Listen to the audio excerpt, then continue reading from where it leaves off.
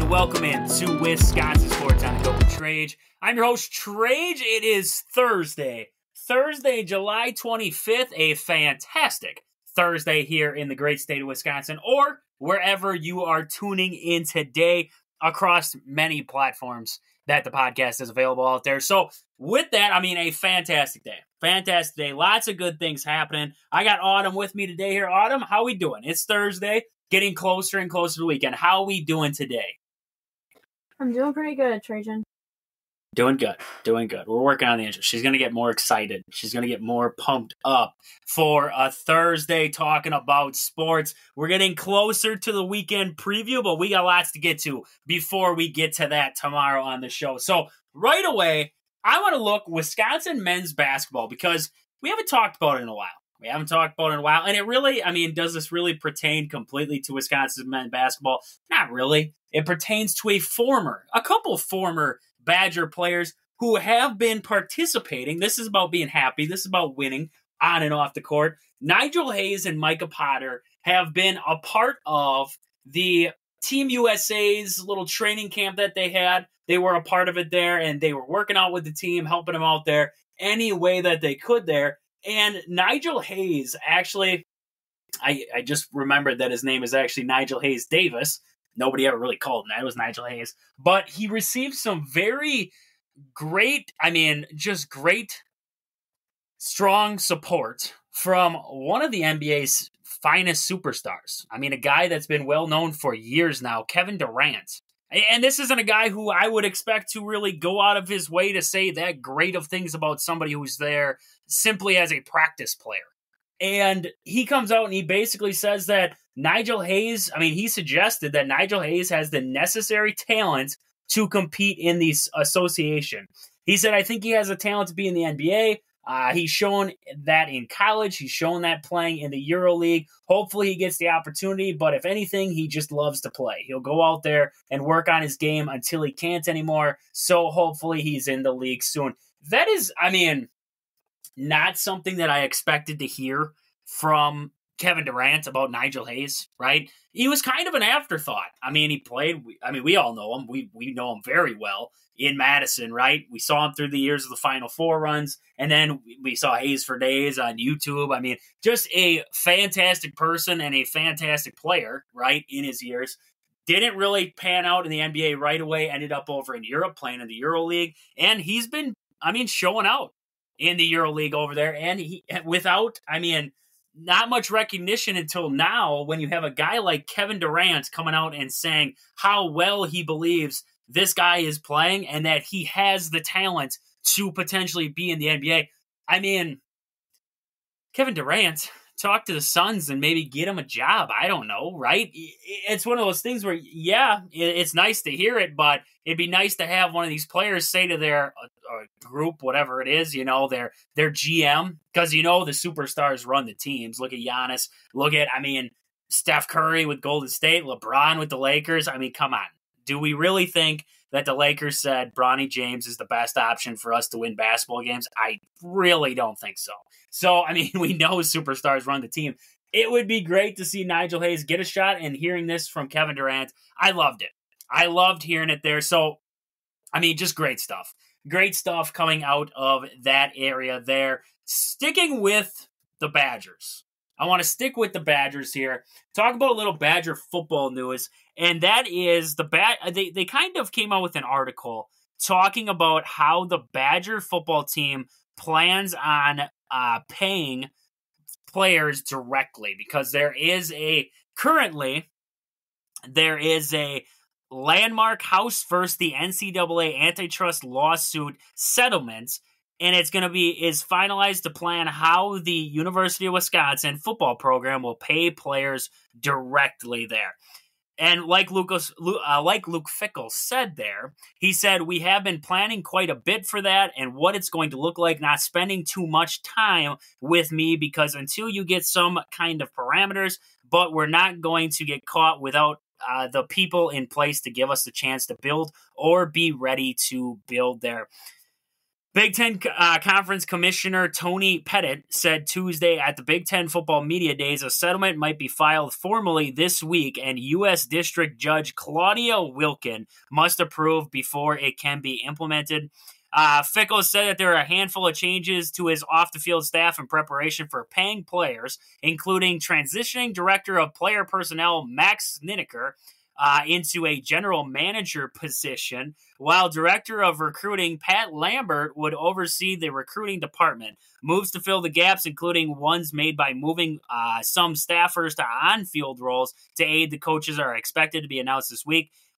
We heard, he said, we're working towards Max being our GM, Pat being obviously the head of scouting, recruiting. I think we've hired and promoted from within 2 or 3 guys of player personnel guys, and really now starting to grow the understanding where in this next 8 months we're going to be, kind of really starting to branch off with the general manager and Pat loading up and recruiting side a little bit different of terms than we need and want, and going in that direction. I think eventually we obviously will hire some type of whatever this is going to be cap guy who's probably going to have some true knowledge of either have worked in or been a part of the NBA type or NFL type of system that will help us develop what that is. I mean, this is the NIL started it. Now we're talking about paying players directly, and now we're going to have GMs in college football.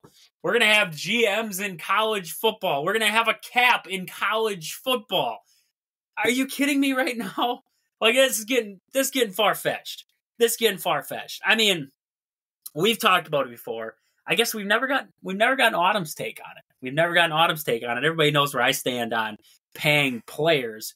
But, I mean, Autumn, we've now seen NIL kind of be implemented in most of college sports. That's basically just endorsement deals and everything like that. Now we're talking paying players directly to come to your university, setting up a cap, having a GM, basically running it like an NFL organization.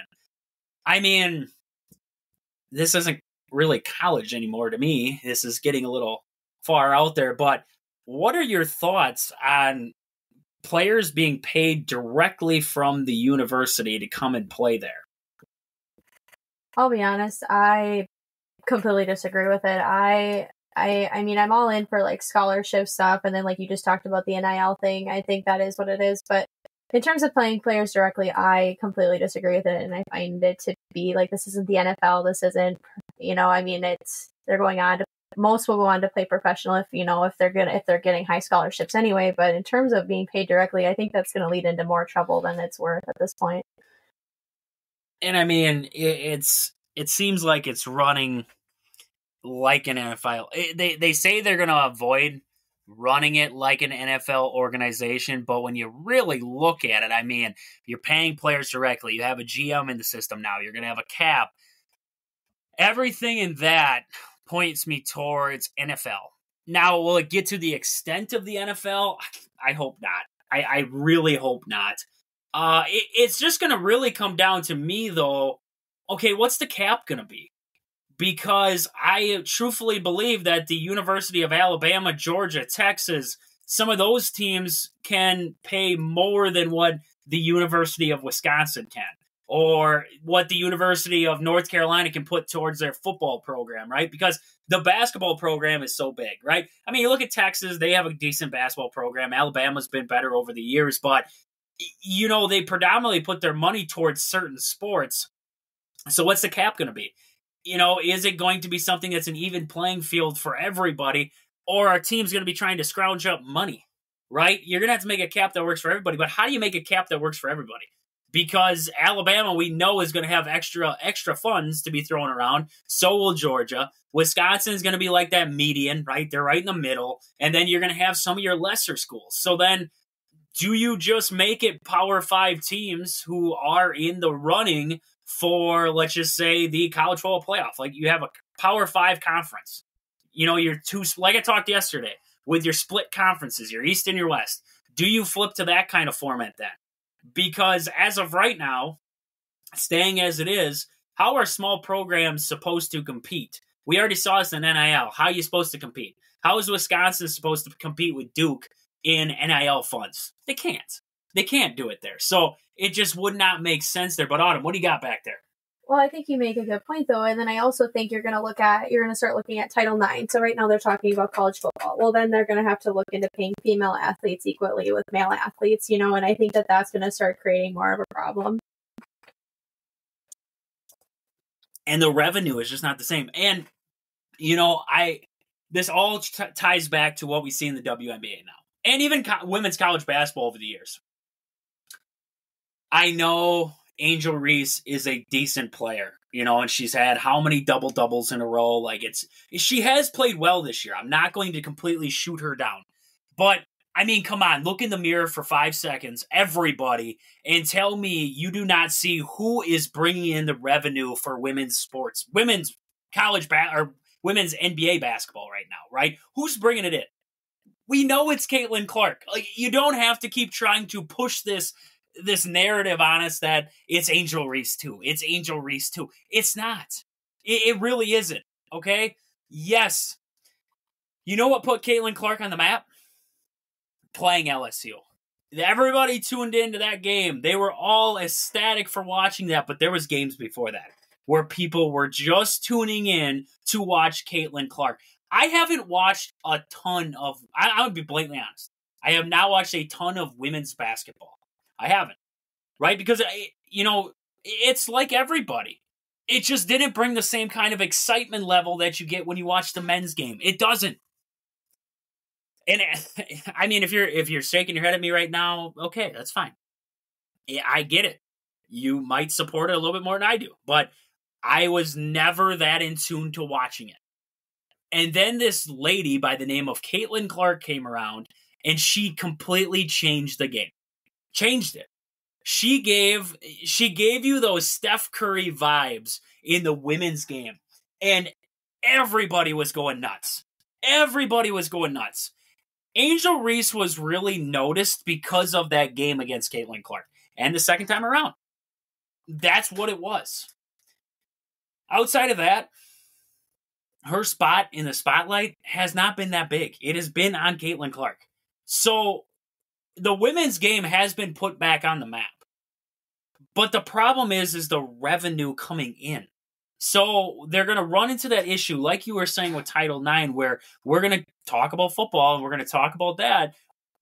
But yes, volleyball does draw a crowd. But put the numbers up against a college football game. Put the numbers up against, let's just say Georgia and Alabama are facing off. Put the numbers up against that game.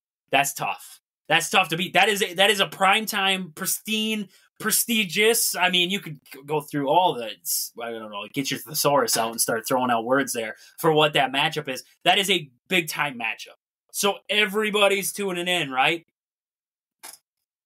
It's hard for the women's game to compete with something like that. So then how do you, I can't remember who it was a few years ago. He was talking about the men's FIFA and the women's FIFA, and the women wanted to be paid just as much as the men. I get that. You want equality. I get that. But then he broke down the revenue that each individual sport made, right? The women's and the men's.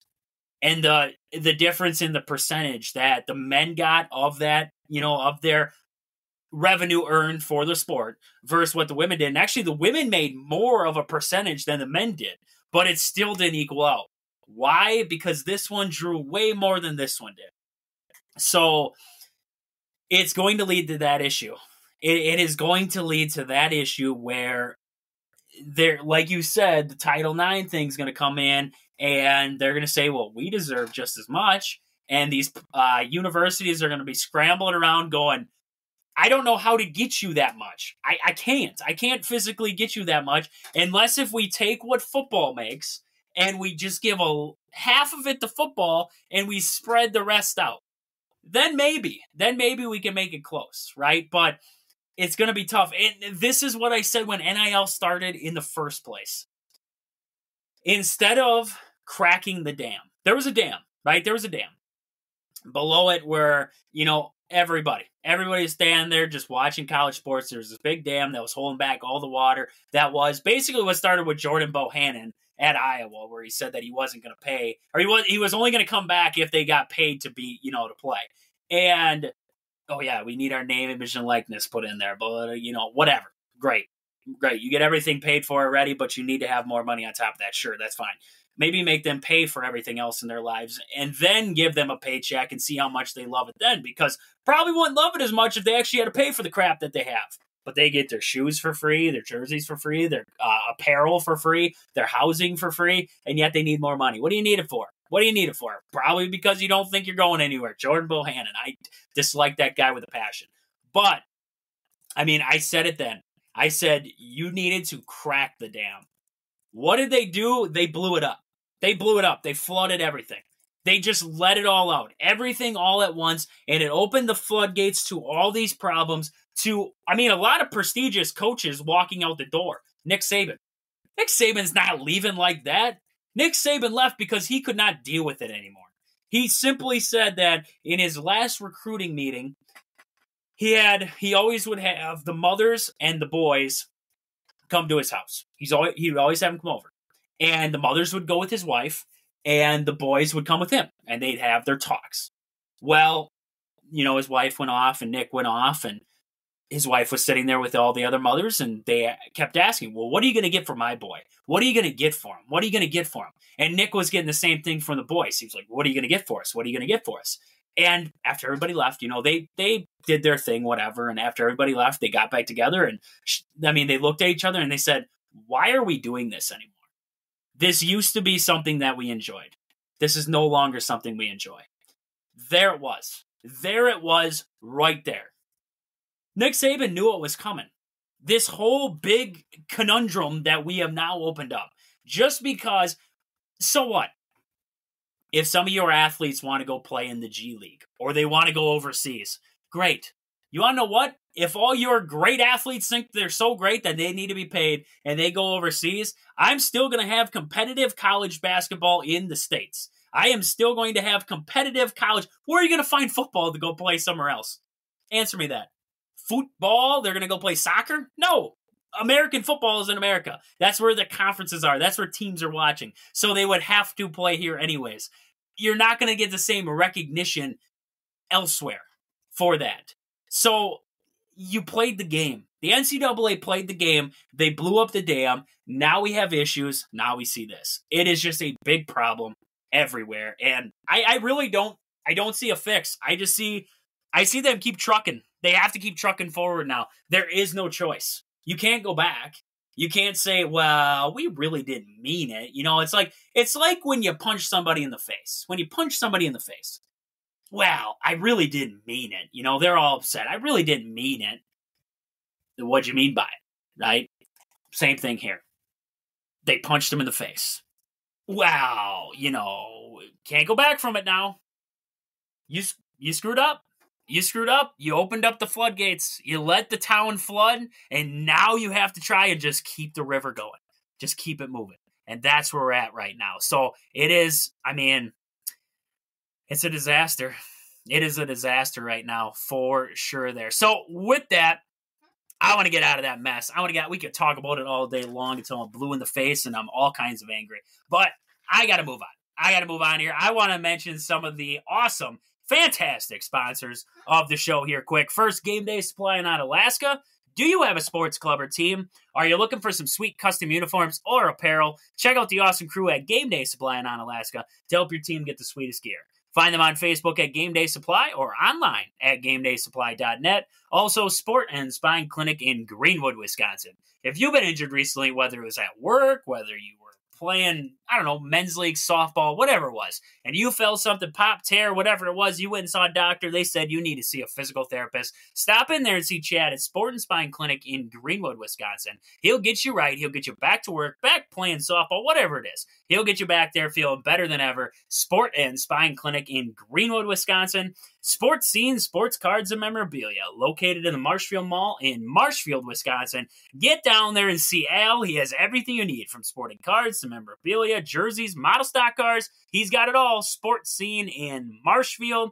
Marshfield Motor Speedway is located just 3 miles outside of Marshfield on County Road H. Get down there this summer. Tons of family fun for all ages. Great food, great drinks, great atmosphere. Nothing better than a great summer day or night down there at the track. So Marshfield Motor Speedway is there in Marshfield, Wisconsin. Pittsville Farm and Home Center. At the store, they serve you anything from hydraulic hoses to red roses. Stop in and see the awesome crew at Pittsville Farm and Home Center in Pittsville, Wisconsin. And also your hometown team, Century 21 Gold Key Realty. Call Peggy Sue or Anna to find your dream home or if you're looking to sell. Find them on Facebook at your hometown team, Century 21 Gold Key Realty, or stop in and see them at their location in Marshfield, Wisconsin there. So with that, I got to get to, we're going to get in some NFL talk today. A little bit of NFL talk. I'm going to start it out right away with Autumn's tidbit of the day here. So Autumn, what do we got? What's going on in the sporting world? Yeah, so moving away from Wisconsin sports, something I saw in the news today is CeeDee Lamb is in a contract holdout as of yesterday. CeeDee Lamb from the Dallas Cowboys is not expected to report to training camp. And because he is unable to land the type of contract extension that the other wide receivers have. So CeeDee Lamb receiver, enters in his final year of his rookie contract, scheduled to make $17.9 million as part of his fifth-year option.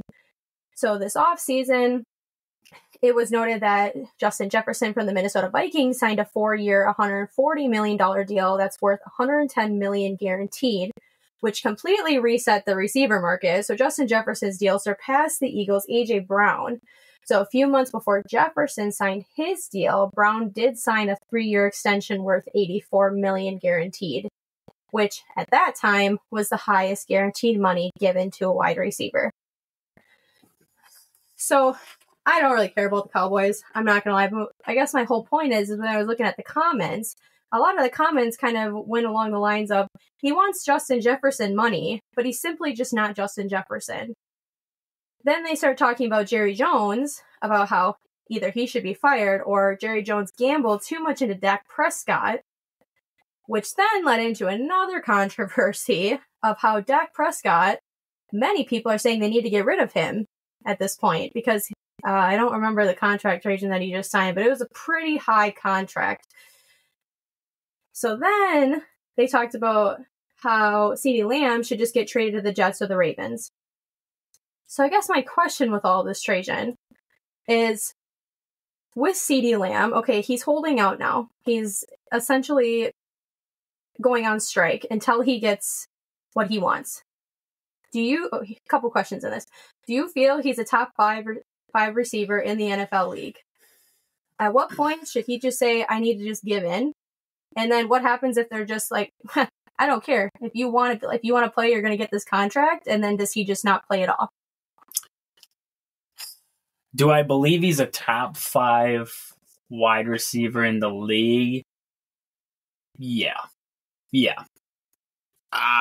It's hard to deny him being a top 5. I mean, last year he finished second in yards. Yes, Justin Jefferson did not play a majority of the season. He was injured, but finishing second in the league compared to, you look at the top of the list, Tyreek Hill, Amon-Ra St. Brown, Puka Nacua, A.J. Brown, who you were just talking about making, you just said he's making a pretty good contract there. 3-year, $84 million guaranteed extension that he just had added on. DJ Moore's on there. Brandon Ayuk, they're talking about making a trade from the San Francisco 49ers there. There's, good company, right? Good company is in there with top at.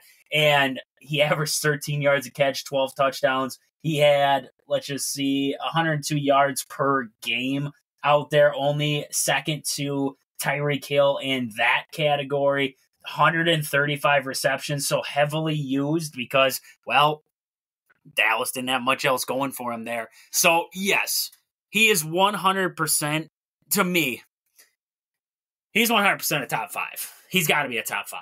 There's no way you don't put him in the top 5 category. I think if the Dallas Cowboys did make him available, there are a lot of teams who would be making a phone call.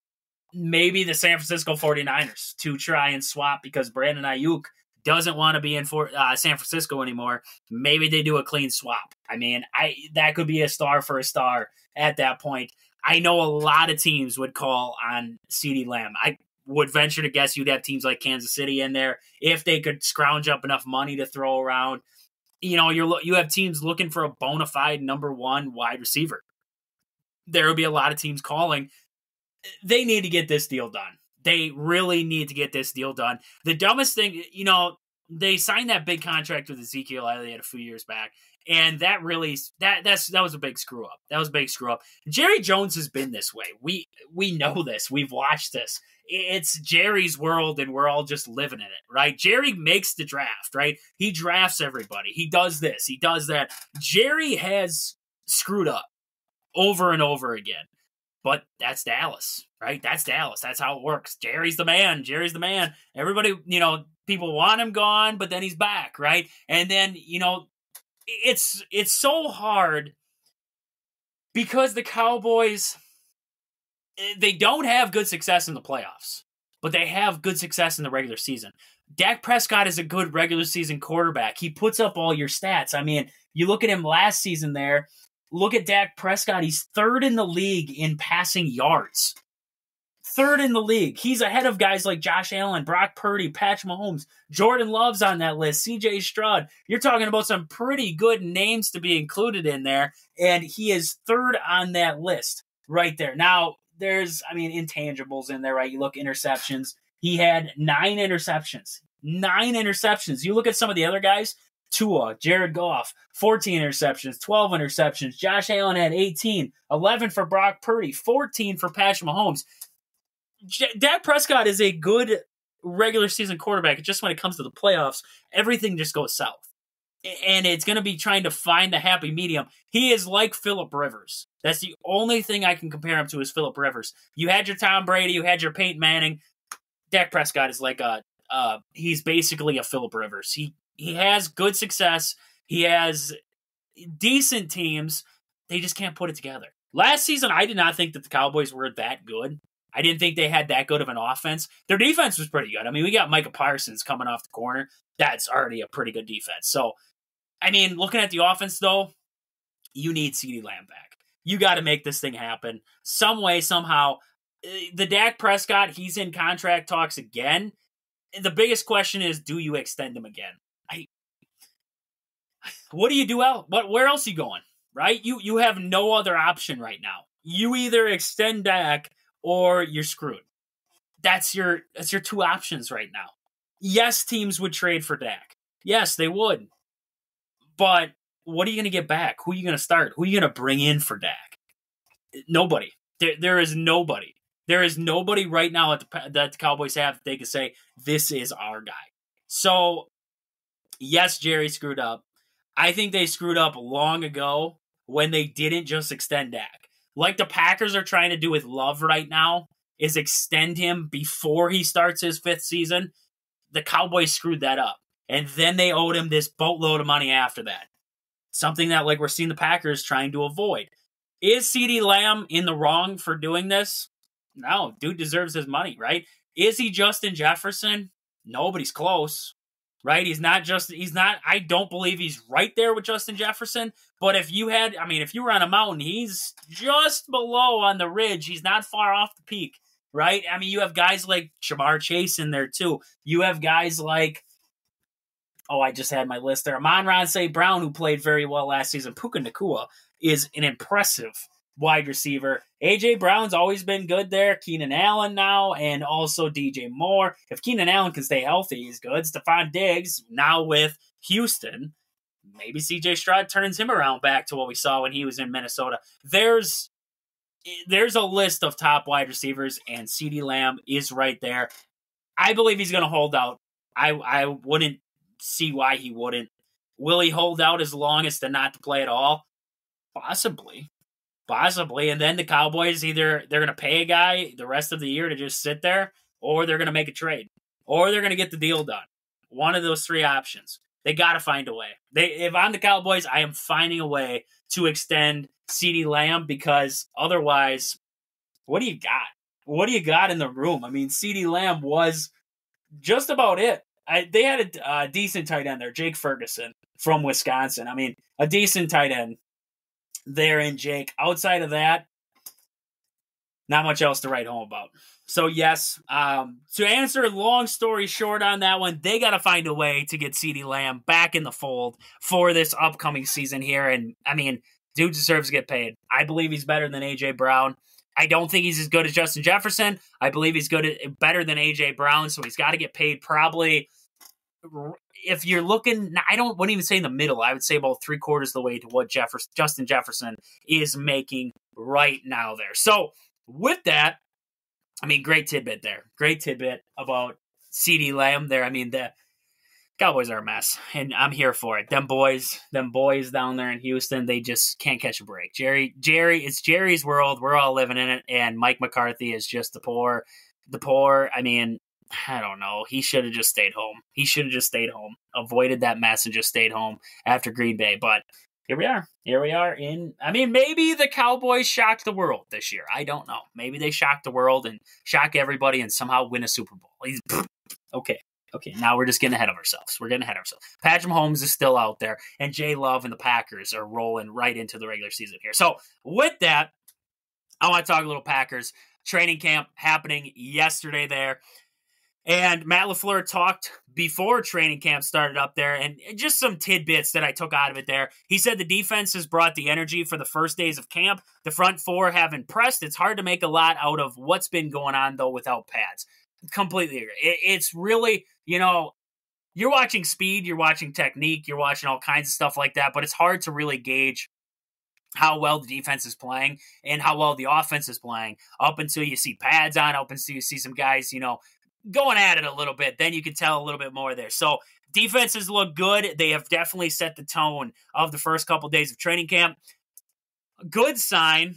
And I honestly, I heard this. Right away, I didn't think much of it, but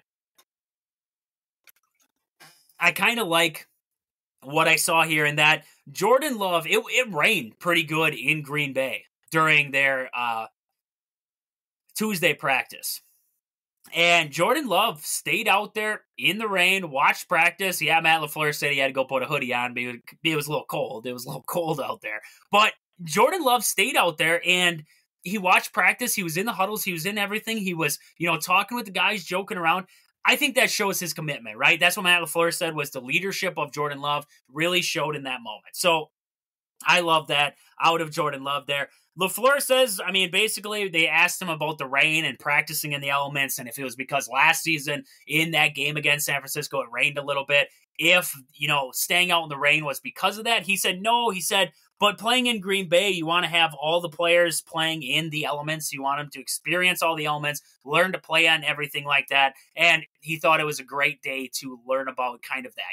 The offense learning to hold on to the football a little bit harder there. The defense learning to keep their footing, right? The offensive linemen working on their footing out there. I completely agree. Playing on the frozen tundra, you're going to have days like that, rain, snow, whatever it is, sleet. You're going to have some rough conditions. You got to be prepared for it there. So, good stuff.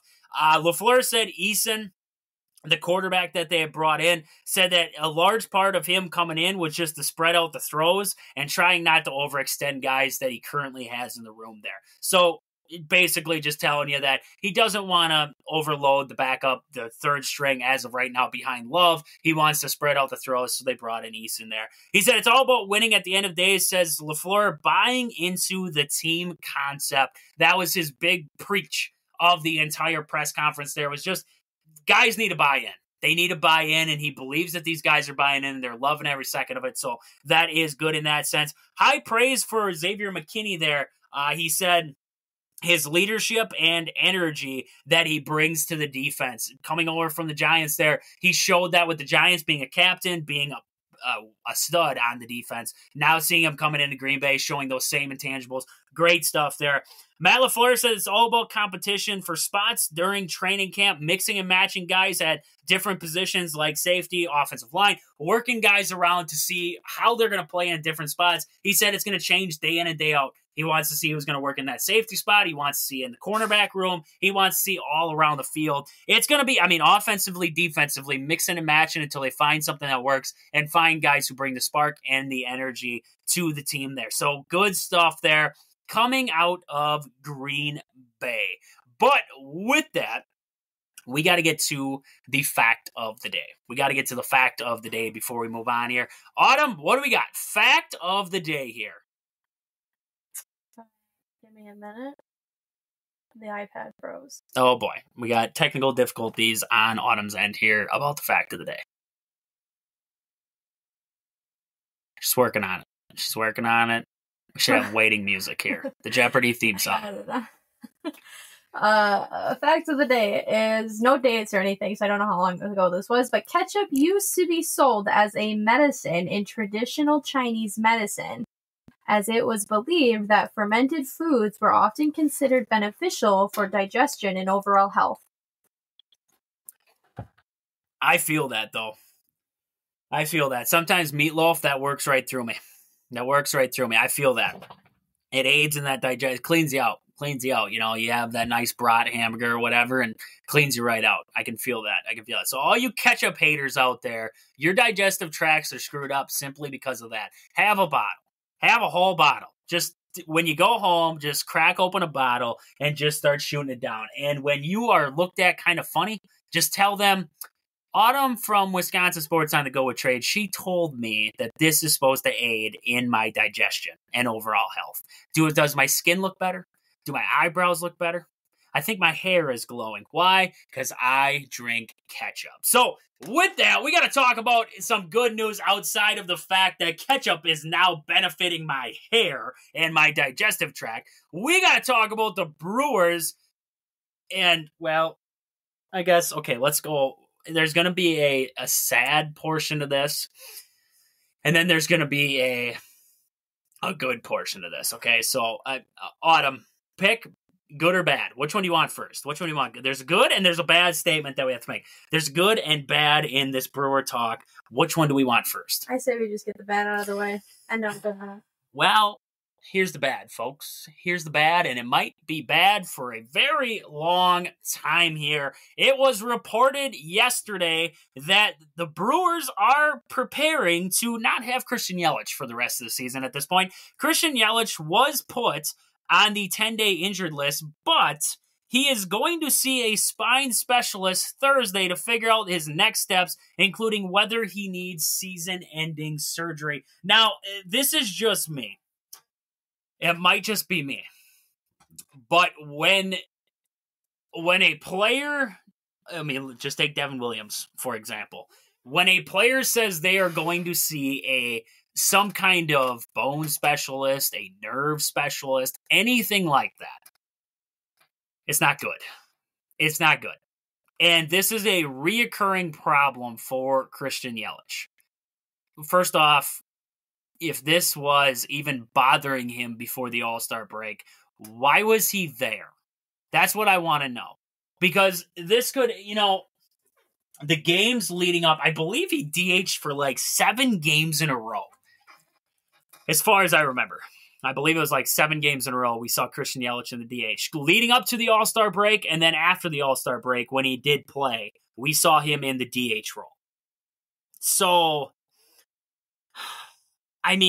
if it was bothering him before the All-Star game, why was he playing? First off, would it have helped? I don't know. I truthfully don't know if him playing in the All-Star game was going to make it worse. It definitely wasn't going to make it better. If that's the situation we were in, it definitely wasn't going to make it better. So that would be my first question. I guess that was my first question when I read it was this something that started before the All-Star break? Because if it did, and not allowed him to play in the All-Star game because I guess it's his choice. But if he allowed himself to play in the All-Star game with that problem, well, that's a bonehead move. To be honest, that's a bonehead move, I would say. But, okay, so now he's going to see a specialist. And, you're fearing the worst, right? If you had to put in a percentage, I would say there's probably an 85% chance that Christian Yelich is done for the season. I would say there's probably an 85% chance. I would give him 15% chance, and that's a pretty high percentage to say that he is going to play another game this year. Truthfully, I mean, as many times as he's been out for this back problem, I guess put it this way. And I guess, nobody out there can answer this question for me right now, so I'll ask it to Autumn. She's a big Christian Yelich fan. So, with Yelich, and I have my answer to this, I'll answer it after the fact, but we now see another flare-up of this lower back inflammation, which continues to be a nagging problem. He goes to see a specialist. The specialist says, yeah, you can continue to play for the rest of the year, but there's a good chance that it's going to flare up every once in a while. You're going to have to sit for about 10, 15 games, and then you might be able to come back for a little bit, but then it's going to flare up again. Because that's how it's been, right? He missed a whole month, and then he was back. So he might miss another month, right? Would you, if the specialist says, hey, we can fix this. We can make this thing good for next season. What are you doing? Because right now the Brewers are in first place. They're in the middle of a pennant chase right now. And this would be a backbreaker for them there. But on the flip side of it, you want to be ready for next season. You don't want to go into the offseason all of a sudden have back surgery and be out for the beginning of next year. And you don't want to risk, further injury, making it worse, risking that the surgery would help at all down the road, or even, what says that he comes back and plays and he has to sit out October because he hurts himself in September, right? There's lots of different variables. What would you do in his shoes? I guess, what are your thoughts on the Christian Yelich situation? And it's not good. It's not good. I don't believe it's good. Personally, I'd just be done. And then if there's a procedure that's needed, physical therapy, whatever the case is, whatever they figure out with him, I think that's the route he needs to take. If you want to look at it financially, he's got a pretty big contract that he has with the Brewers, and we're on the second half of the season right now. We need him next year and moving forward more than anything. I know, like Pat Murphy had talked about in his interview with him, that he's a big offensive machine and he has a great attitude that he brings to the team, and I think that he can still do that in the clubhouse. But I think it's just time for the other players to step up if he needs to step away to take care of himself. I think this changes the outlook, though. I think it does, because we were leading up into a trade deadline where the Brewers were talking about, hey, maybe Garrett Mitchell moves. Maybe we move Blake Perkins. Maybe those are two guys that we can move on from. Now it's like, no, hold on. If he's out for the year, now we got to hold on to these pieces, right? Sal's got to play. Churro's got to play. Perkins and Mitchell are needed now, right? We had this surplus of outfielders that everybody was like, who's going to play where? How are we going to get guys playing time? We need to trade guys away. Now it's like crap. And it's could it be a good crap? Maybe, right? Garrett Mitchell gets more playing time. Maybe that bat starts to pick up a little bit, right? He needs reps. That's all I've said. He hasn't been seeing the ball great to start out since he's come back. He needs reps. He's had a few good hits over the past couple days, but the guy just needs reps. But now Blake Perkins, you can't afford to trade. You're looking at the outfield. I know I saw a lot of people with the possible trades or the possible guys the Brewers could look at moving on their major league roster. I don't think anybody in the outfield now. I don't think you can. And, honestly, I saw a lot of talk of minor league outfielders too, like Brewer Hicklin, who's sitting down in AAA right now, who's hitting around 300. And then I saw Carlos Rodriguez down there. He's in AA yet, so a little bit different, I guess. Isaac Collins is also on that list of guys they were talking about being able to trade. I don't think so anymore. Unless, let's just say they call the White Sox and they're in this deal for Fetty, right? Let's just say they're trying to make a deal for Fetty. And they're like, well, what if we double dip down? And this is something that the Brewers would never do. But Luis Robert from the White Sox, he could replace he's not going to replace the production completely. What is Luis Robert? What is he hitting this year? I believe he's been a little bit better as of late. He's a power hitter. He's a power hitter. He's a decent enough outfielder. I think the average is okay for Luis Robert, and the White Sox are definitely going to be sellers. This year, as of today, he's hitting 227. What's he got? RBIs, home runs? RBIs, he has, this year he's got 24 RBIs, 12 home runs, and 42 hits. How many games has he played? Does it have at-bats, anything like that? 183 at-bats. 183 at-bats. So he hasn't. He's been out. He's been injured. He's been banged up. He hasn't played a complete season there. That's basically what it's telling me there. So, I mean, but he brings power. He brings pop. He brings a presence to the lineup and a star power, right? Something that you're losing with Yelich. Maybe you try to replace it. You know, a Yelich injury opens up a new avenue, and it completely flipped my script because I had prepared today to talk about possible trade pieces the Brewers have, possible trade targets. I got to revise that list. I got to look around because I need to know what the heck's going on with Christian Yelich first, because that is going to completely flip my script. I'm going to be honest with you. That's going to flip my script of what the Brewers, I believe, need to go and add. You're going to tell me, yeah, I just talked about the surplus of outfielders.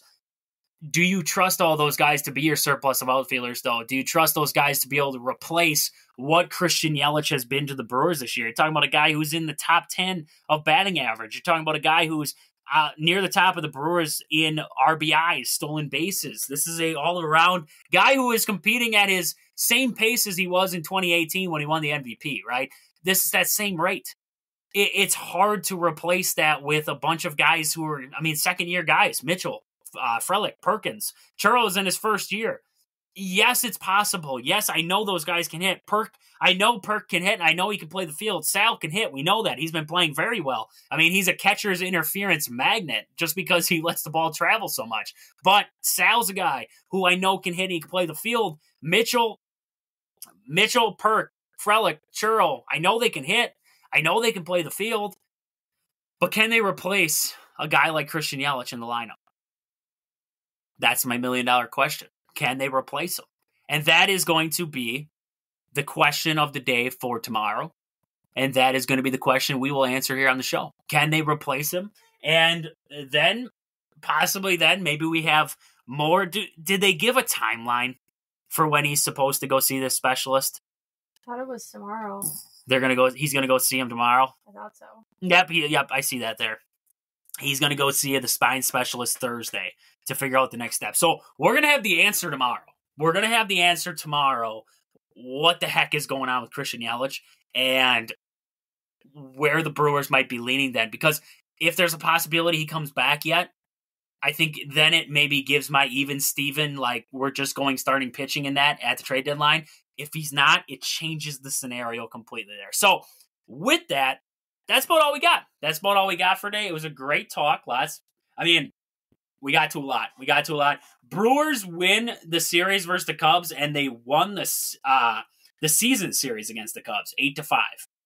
I can't believe that we're already done seeing the Cubs, and it's not even August. Like that's ridiculous to me. We won't see the Cubs again until maybe the playoffs, if we were to see them in the playoffs, possibly. But outside of that, we won't see the Cubs again. So I think that's baffled me. That baffled me there. But the Brewers get the series win. They get the season series win against the Cubbies there. And Craig Counsell and the boys get to cry their way back to Chicago there. And I don't know, sit in the wind or something, right? The Windy City down there. Maybe they can go hope for the Bears to have a good season. I don't know. Cheer for the Bears, something like that. So with that, that's about all we got. This has been Wisconsin Sports on the Go with Trage. Thank you guys for listening. I hope you guys enjoy the rest of your Thursday. But until I talk to you guys again tomorrow, deuces.